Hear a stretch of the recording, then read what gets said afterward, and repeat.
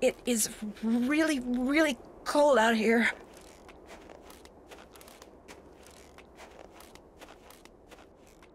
Looks like some kind of house. Could someone be living there? Hello? Is anyone here? Doesn't sound like it.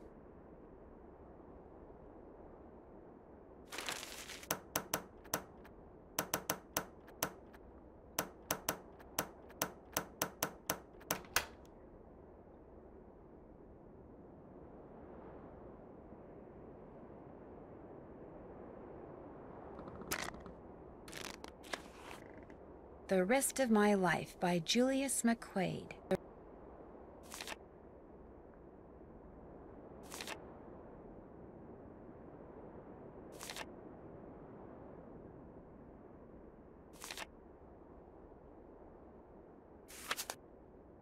So once I get her attention by saying her name, I can give her commands.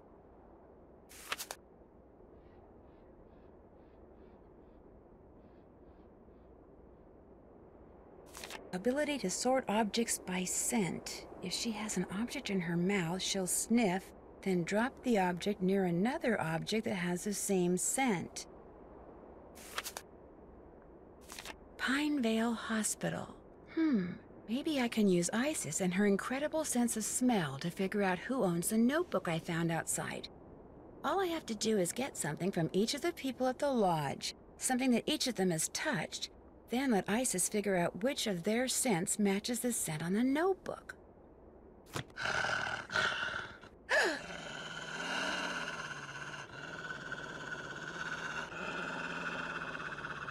Isis, stay. Down. Paw. Isis, down. Paw. Go.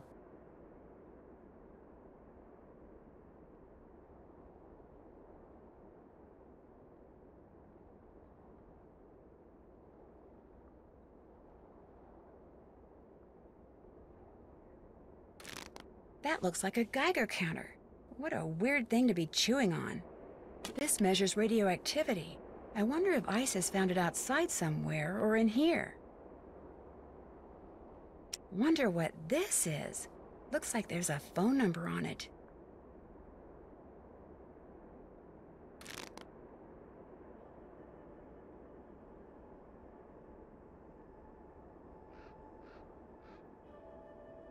This indentation looks just like the one on that plaque in the lodge where that missing Rex bone used to be.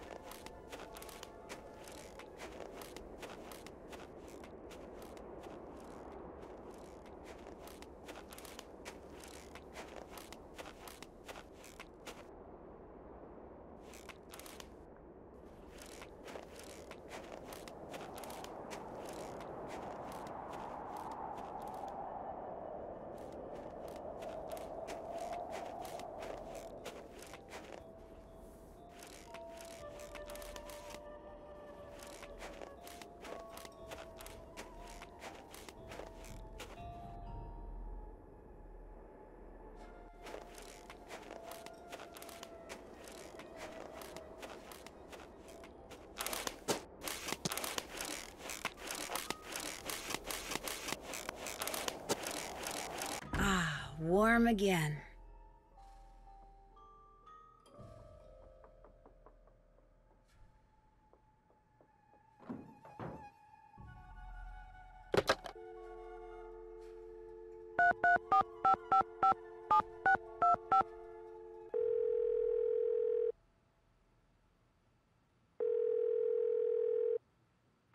You've reached the office of Dr. Nikki Sabatini, professor of geology at the University of Alberta, Camrose.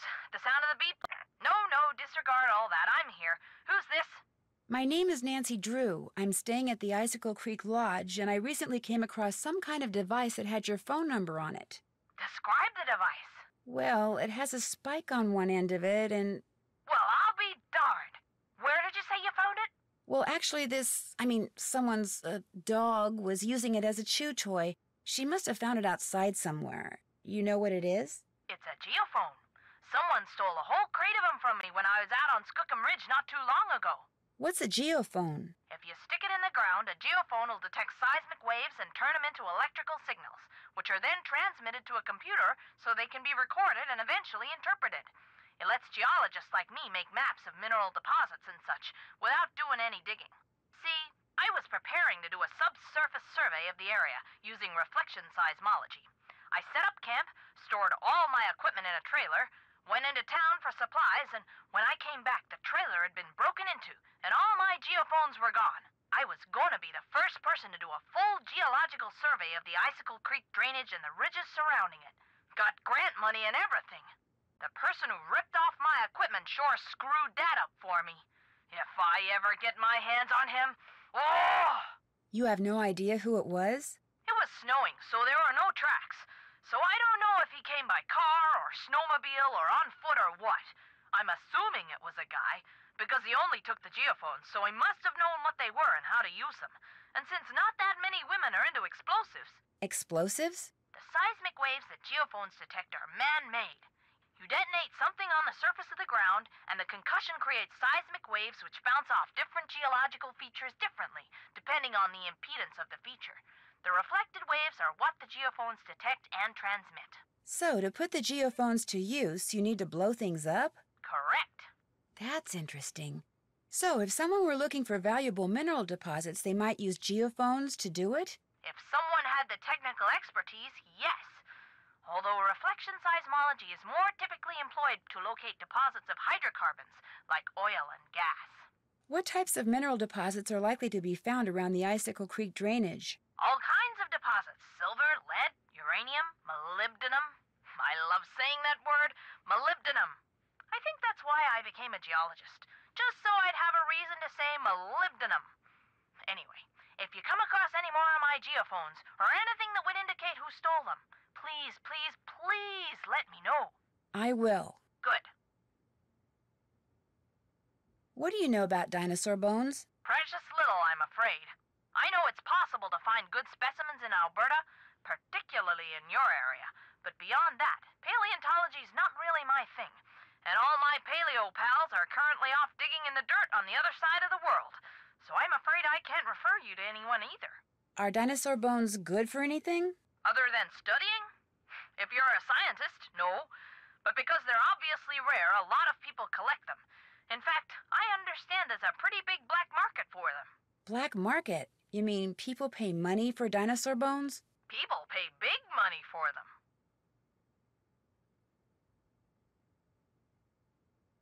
I came across a Geiger counter. What can you tell me about them? The closer you get to a source of radiation, the more they click. They've been around for about 100 years. They're portable. Do you know what range of radiation is unsafe? Assuming the Geiger counter is measuring radiation in the environment and not in, say, a nuclear power plant, I wouldn't worry about it. When it comes to exposure to radiation, even the experts can't agree on what's safe and unsafe. And the fact is, you're exposed to radiation every single day. You can't avoid it. You absorb cosmic rays from space, ingest carbon-14 in food, inhale radon from the ground. You even get a dose of radiation whenever you watch TV, albeit a teeny tiny one. Plus, it's a cumulative thing. Is it okay to get your arm x-rayed? Sure. Is it okay to get your arm x-rayed every day for a year? Probably not a good idea. But will it positively increase your risk of cancer? Depends on how much other radiation you're routinely exposed to, and your health habits, and your genetic makeup. In other words, if I'm getting a high reading on my Geiger counter, it doesn't necessarily mean I'm in imminent danger? Exactly. Unless the object that's giving you the high reading is labeled plutonium, of course. You'd definitely be up a creek then. I appreciate your taking the time to talk to me. One more thing. All of Wi-Fi geophones were hardwired to transmit at 990 kilohertz. So if you find any kind of receiver tuned to that frequency, check it out, because it could very well belong to the thief. Bye!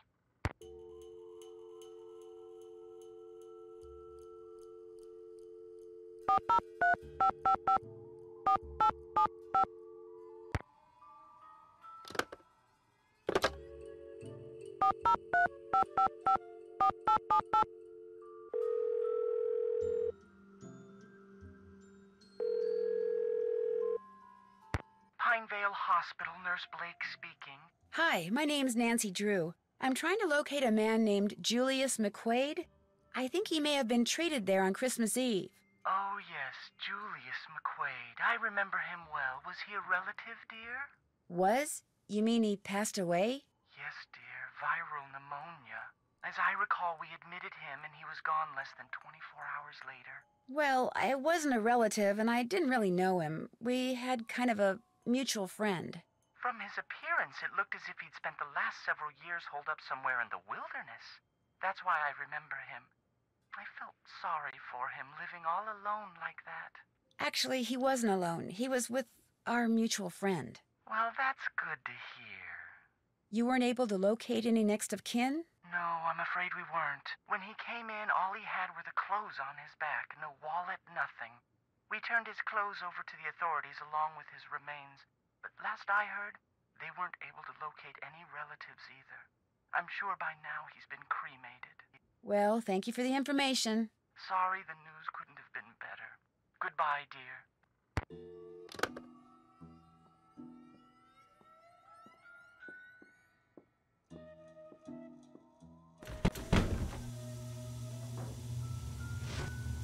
How can I help you? That's all for now. Come back anytime.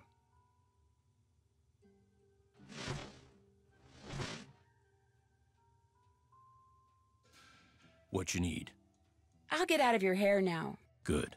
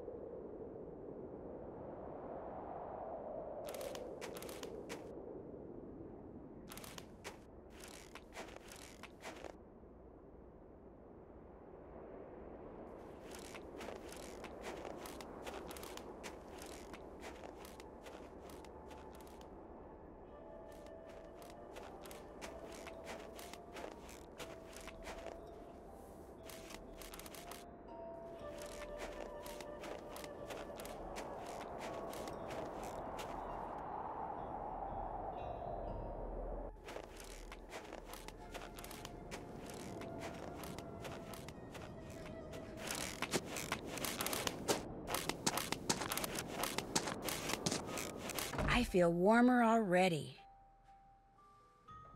Go outside in sub-zero temperatures? I don't think so.